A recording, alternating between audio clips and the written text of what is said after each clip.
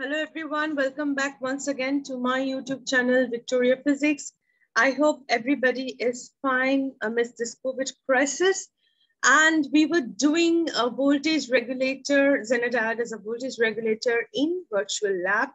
And I hope you all know by now how to actually get into this video that open virtual lab in Google, and then go to basic electronics part, and over there you'll get all the list of the experiments, and from there we'll do Zener Diode as a voltage regulator. Probably this is experiment number 9, and we have divided this experiment in 3 to 4 parts because it was easier for me to actually discuss with you. We have already done a Zener Diode line regulation, Zener Diode load regulation, and Zener Diode line regulation draw part. And today we will do Zener Diode load regulation draw part, because in Zener Diode load regulation, what happens, the circuit is already done. And in a Zener Diode load regulation drawing part, I have to actually connect and show you how the circuit works, okay? So beginning with this, we have, I always say that to go through the theory, the procedure part, and then start this simulation, okay? So click on Zener Diode load regulation drawing part. And as you might be knowing that in this type of regulation, the input voltage is fixed and the load resistance is varied, and the output voltage remains same as long as the load resistance is maintained above a minimum value. So this is the interface that opens up for load regulator. We have the control panels over here, you have the circuit, and you have the experimental data table part, and also the instructions are provided here. So before starting, just get hold of these instructions and then begin your simulation part, okay? So one more thing you have to keep in mind is that while doing this, just revise that Zener Diode load regulation part without the drawing circuit. The link is given in the description box. And one more thing is that if you make any kind of mistake while connecting this, you have to delete all connections. So very slowly, you just connect all of the parts. So we'll connect point number 1 with point number 3. I'll also go slowly.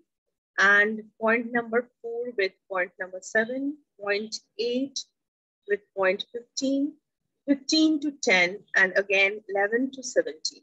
So this part completes your above section. After that, connect this 16 with 18, sorry, and connect 17 to 5, okay, and 6 will be connected to 18. Okay, this is the connection of the meter. After that, connect with 13 and 15, because this meter should be connected. Sometimes my cursor is disturbing. Connect 14 to 19. So meters are connected. The last section is left, that is connect 9 with 16. So connect this part with this part and 9 with ground, okay? So this is your entire connection. Go slowly, connect the things together. And if you forget at any step, just go to the instruction part. Each and every step is given there in detailed format. You don't have to worry about how you will be able to do this experiment. This is very easy.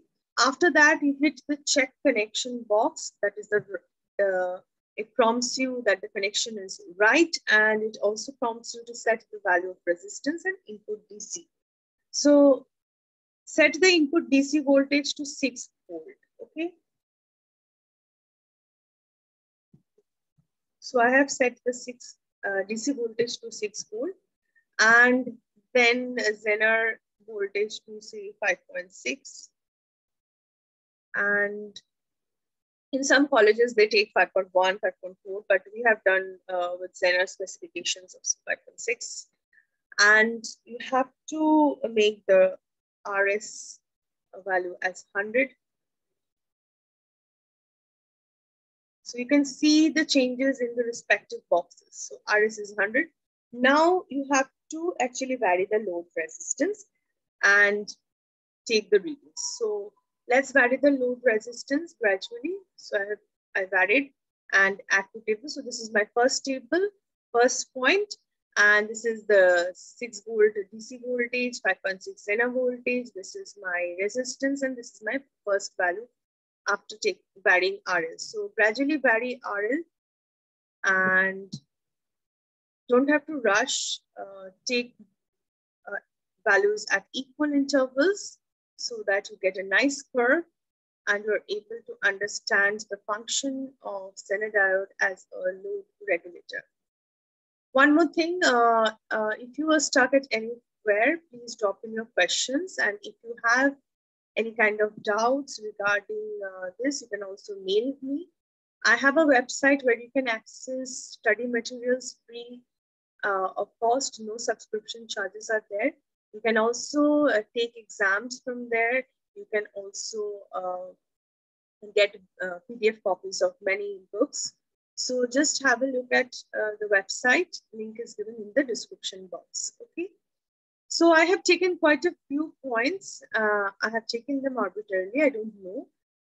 So I have taken and I've made active tables. So a table is being formed. This table should be there when you're submitting your question.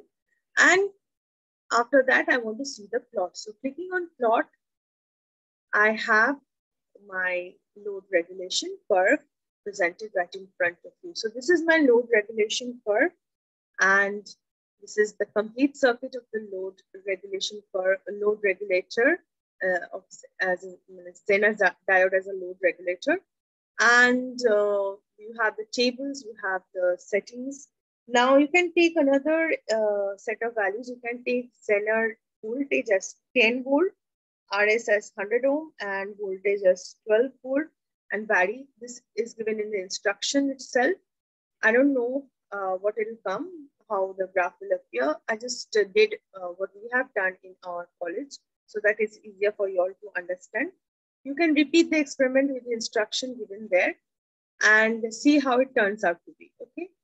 So I hope this part is clear. The next part is the only part that is left is the Zener diode characteristics. So this also is a worked out circuit, so you don't have to make any connections. And all you have to do is just select the diode over here. I'm selecting the first one. You can select whichever diode you wish to, because first one gives me 5.6 value. So I've taken that. And after that, make this RH as 1 ohm. And then by adjusting this rheostat, the voltmeter reading is increased from 0, and we'll get the corresponding readings in the milliammeter.